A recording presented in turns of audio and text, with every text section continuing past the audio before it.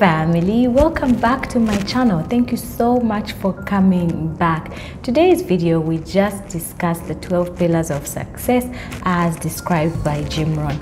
If this is something that you are interested in learning, please stick around, and if you are new to this little corner of the internet, you are welcome to join the family and hit the subscribe button, and remember to turn on the notification bell so that you do not miss a thing.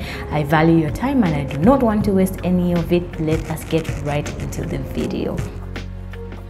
Before I get to the 12 pillars, I just thought maybe I should share with you my journey with success, my understanding of what it means, and how I've come to where I've come in my journey of success. Now, I have never defined success as being wealthy, right?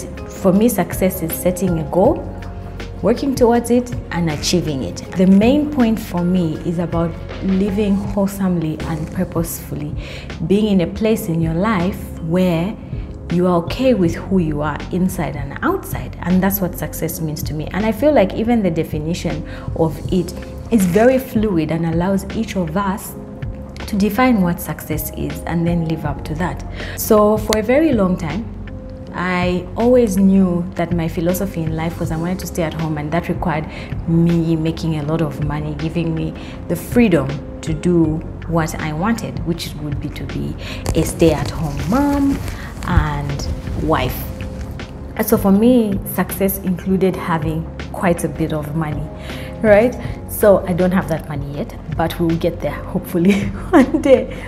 So how I started my success journey was to break it down in bite sizes, right? First was to get a lot of information on how I would be that stay-at-home mom, right? So I didn't want to be a burden to my husband, so I needed to bring in an income. So I said, okay, that means I would have to run a business. Suffice to say, I have tried, I think, 1 million businesses, which have not worked, but I'm still trying. Currently, I am selling scarves side by side my job. Please get in touch for those. They're thrifted scarves and they're pretty cool. So anyway, when I was in university, this is post-grad, I had just finished my bar exams. I had a friend on Facebook who constantly posted about success and whatnot, and I thought, you know what, this person knows a lot about success. So I slid into his DMs and I said, hey, look, I'm looking for a coach who can help me in this success thing, because I'm very passionate and I'd like, to grow a business one day, because I'd like to be a stay-at-home mom, yada, yada, yada, yada. Then he said, hey, you know what, I actually do that as a side hustle, and he gave me a quote. Long story short, we started that journey, and that was sort of the first step towards actually making progress towards success, right? Because for the first time now, apart from just reading books, I took my savings and paid for a personal development class. It was during this personal development class that I came across the 12 pillars of success by Rohn, and I think they apply to every area you want to be successful in. So maybe you just want to pass an exam, right? There's need to balance. Maybe you want to be a CEO, or you want to have a multi-million-dollar business. There's certain things that you have to balance to have this wholesome, purposeful life, okay? And that's what I value about these things called the 12 pillars of success by Rohn. So I have a computer and I will be looking down. So the first one that Rohn talks about is personal development, the need for you to increase your skill set. Now, personal development includes reading, improving the quality of your thoughts, and just generally improving yourself. If you're a student of law, it means putting in time, reading, interning, listening to podcasts, how did people do it before you, and things like that. If you're a business person, what are the trends? You need to learn some of the economics. If you want to be a CEO, what are the qualifications needed? The second one is health, right? Your body is the only place you have to live. So what's the point of having $1 gazillion if your body is not healthy and you are just about to pass out and die? You won't even be able to enjoy these things. So it calls for regular exercise. Now, a lot of the time I find that people go so hard, where you want to be in the gym every day.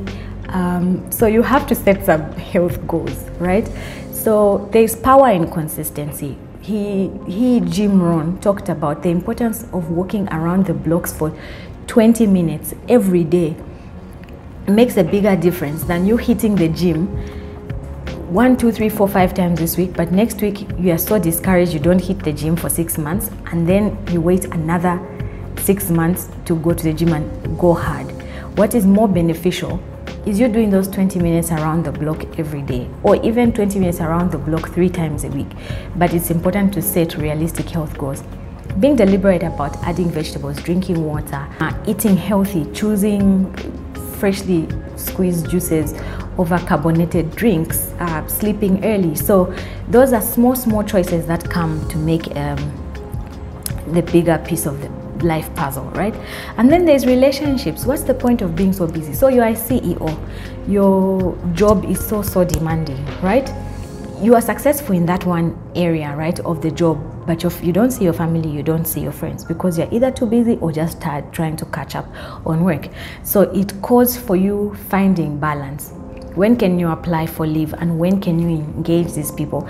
Can you take your lunch hour when you have 1 hour to send your spouse a message, to check on your friend, hear how they're doing? Are you able, because you're also a boss, you have some of these leverages to go to activities and say, you know what, I'm busy in this space, and you go and visit with your kids, right? So it's just being deliberate. And then the next one, which is number 4, is goal setting. Look, you can have all these grand ideas about where you want to go, but if you're not clear about how you plan to get there, and like I said, you have to break it down into bite sizes. Yes, I wanted to be a stay-at-home mom, but I didn't know what business I would do. I had no proper business ideas. I tried network marketing, I sold eggs, I sold rice, I sold all sorts of things, right? But I needed to know with clarity where it is I was going before I gave up on the job or my education completely. And to be honest, I'm just grateful to my parents who would never let me quit because they saw that I didn't actually have a plan, right? So goal setting is very important, and I plan to do a whole video on this. So your goals must be smart, they should be realistic, they should be time bound, and all that good stuff. And then time management, like I even talked about earlier in relationships, you can only balance this out, manage your relationships, your health and everything, if you have the basic skills of time management, right? So you need to know how to allocate your time in order to achieve what you want. And then networking. There's always someone who knows more than you. I've done a whole video. Networking is like one of my greatest weaknesses. I'm still working on it. Even on Sunday, I lost an opportunity for networking because I froze. More details in another video. So you need to be around people who know more than you and learn from them. And yeah, there's lots of podcasts on this and videos on YouTube, and go out to events. Now the world has opened up, even though we do have COVID, the world has opened up and we can go out and interact. And then learning new skills, really, it just speaks for itself. Learn new skills, because you don't know where that extra buck could come from to help you. And here it says, learning is the beginning of health, wealth, and spirituality. Therefore, self-education is very important. And I really like that, yeah, I really do. And then influencing others. When you have learned, pass it on, share it, like I'm doing now. Look, I'm not yet rich, but I could tell you the stories of how I failed at Ciale, and these are the principles that helped me during that time, is to keep going, to set goals. I set goals. I plan to clear at least this number of courses, and I did clear those because I was more focused. So I did end up with my practicing license, and here I am. And now the goal is to aim for entrepreneurship. I've become a bit more clear how I intend to wind down the job life and transition into consulting and then building my business as well. It's becoming more clear, and I'm glad that we're on this journey together, and you'll be able to see how I'll put this into practice and see if they work or if they don't. I don't plan to give up. I'm not one of those. It could take me 10, 20 years, but rest assured I will be on it, the Lord giving me breath for the next 50, 70, 100 years. Yeah, so number 8 is influencing others. When you learn, pass it on, like I am doing now. And then there's financial planning. You can't give in to every whim, okay? So it's very difficult to get rich while you have a job, right? Because it means that you're trying to get rich off your salary, So you have to cut back on a lot of things. It also means if you're trying to get rich while you're on a job, you will get rich later in life, as opposed to someone who will quit their job, right, to focus on their business.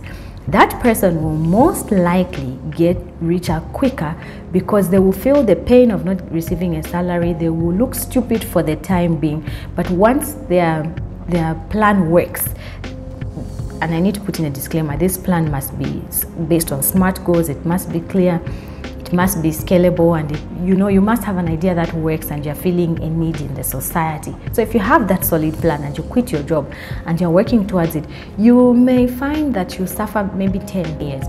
But once that's done, you're sorted for life. While the rest of us who are on this side, who are trying to balance a job and then be an entrepreneur as well, or maybe self-employed, it will take us a little longer. So how we manage our finances is what will help us actually become successful. I hope I'm making sense. Then leadership. So true leaders help others to achieve their vision, which is similar to the other one. When you learn, pass it on. You have nothing to lose. And the last one is legacy. Okay, what's the point of doing life if you can't pass on a legacy, that is good and that is life-changing? Leave a legacy for your children, for your church, for your friends. If it's for your children, don't just leave them money, leave them knowledge, leave them videos like this so they can look back on them and learn.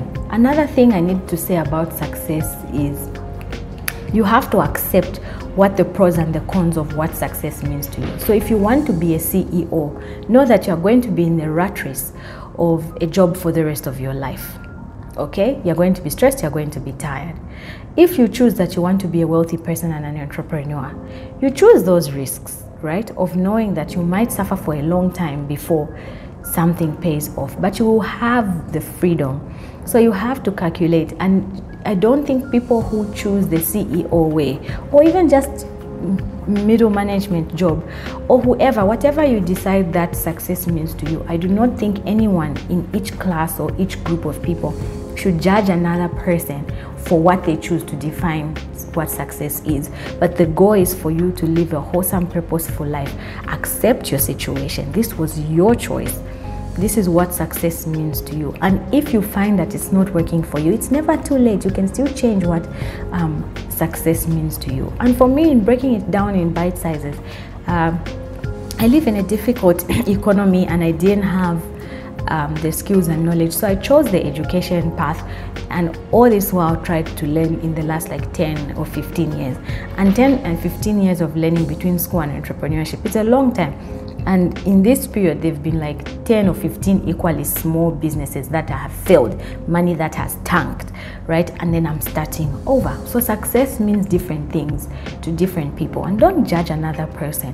The point is, try and find your success and live wholesomely and purposefully, so that you can sleep at night with yourself as a human being. And if you find that that's not happening, you're always free to change the course and start over. And it is never too late, whether you are 12, 15, 20, 30, or even 50. You can always change the trajectory of your time. But the most important thing is to get educated about where you want to go. So that's all I had for today. I am so grateful you made time to join me and sit with me. If you enjoy this kind of content, let me know in the comments and I will be happy to make more. So I have to love and leave you. This has been Hupe. Until the next one, remember to subscribe and hit that notification button. Bye.